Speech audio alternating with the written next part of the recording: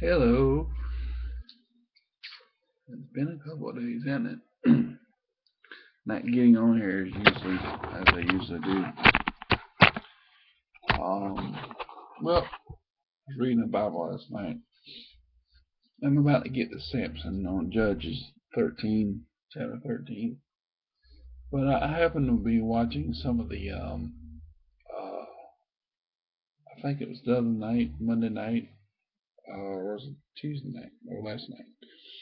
But I was watching some of the miniseries, the Bible, and the one I watched, the part I watched was whenever the cross the Red Sea, and Moses had had begun to close and everything, and wiped all the charioteers out, the guys in the chariots and stuff like that, and the Pharaoh was on the other side of the uh,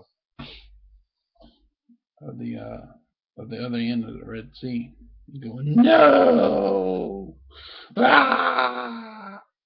And all this other stuff, and it alludes in the Bible that the Pharaoh, if you read in Exodus, that the Pharaoh perished in the Red Sea with his army. You know, if not, it would seem to me uh, that later on Pharaoh might have pursued them even further, probably maybe trying to hire out the Amalekites and whoever else and the rest of the Egyptians to go and pursue Israel. You know, going up to Elat and coming on down to Midian and pursue them, but that didn't happen. So either the Pharaoh was wiped out or he just lost heart and he couldn't do it anymore.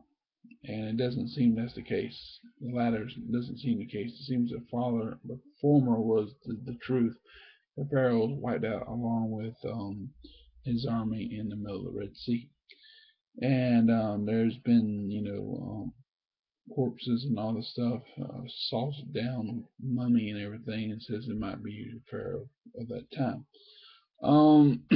I believe it was probably Thutmose second or something like that, but others might believe it's something else. But I do want to say about the Bible miniseries, it's a bit ridiculous. It's redonkulous. If you want to be like Shrek, that's what it reminds me of, a Shrek down version of the Bible. Because you see further how Joshua was going to the Ark of the Covenant, and he was praying there. Pick up my son. And Joshua couldn't go before the ark in that manner. It had to be covered, and it had to be in the tabernacle of all things. It had to be in the tabernacle.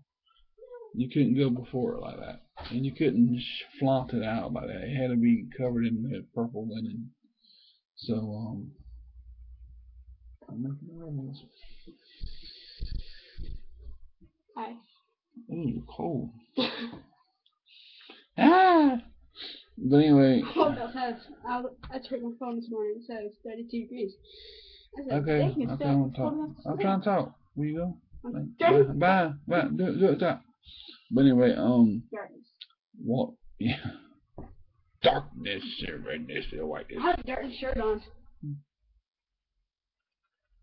Okay. But anyway, I'm trying to talk. But anyway, walking through the Red Sea. I mean, after he finished with the Red Sea, Moses was greeted by people. And said, yeah, rubbing his head, congratulating him and all this stuff. And no, I don't think that what I thought. I don't think that happened. I think they were all God fearing. They were celebrating, yeah, and singing a new song. Moses sung a new song. Miriam, prophetess, was going about with other women, praising God with tambourines and things of that nature. And people, I'm sure, were on their knees praising God, crying, weeping with joy.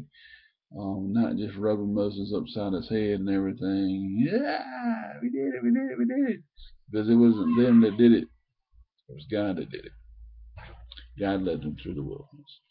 If you look at Judges 11:16, Jephthah talks about that as well. Anyway, a lot of this stuff on the miniseries is just not accurate. And if you're going to make a movie about the Bible, a miniseries, 10 hours at the most, you need to be accurate as to what the Bible says. Right? Well, yeah, yeah. Let me take a shower. I'm mad at my friend. What? He stole the heart of the girl that I like. Oh my goodness. But anyway, it needs to be more accurate. It needs to be biblically based accuracy. As what the Bible says, that is what should be displayed in the movies, displayed in the series, in the miniseries. And I think the best source of all is, of course, the King James Version Bible, and not some kind of NIV or something like that where the words are all changed up.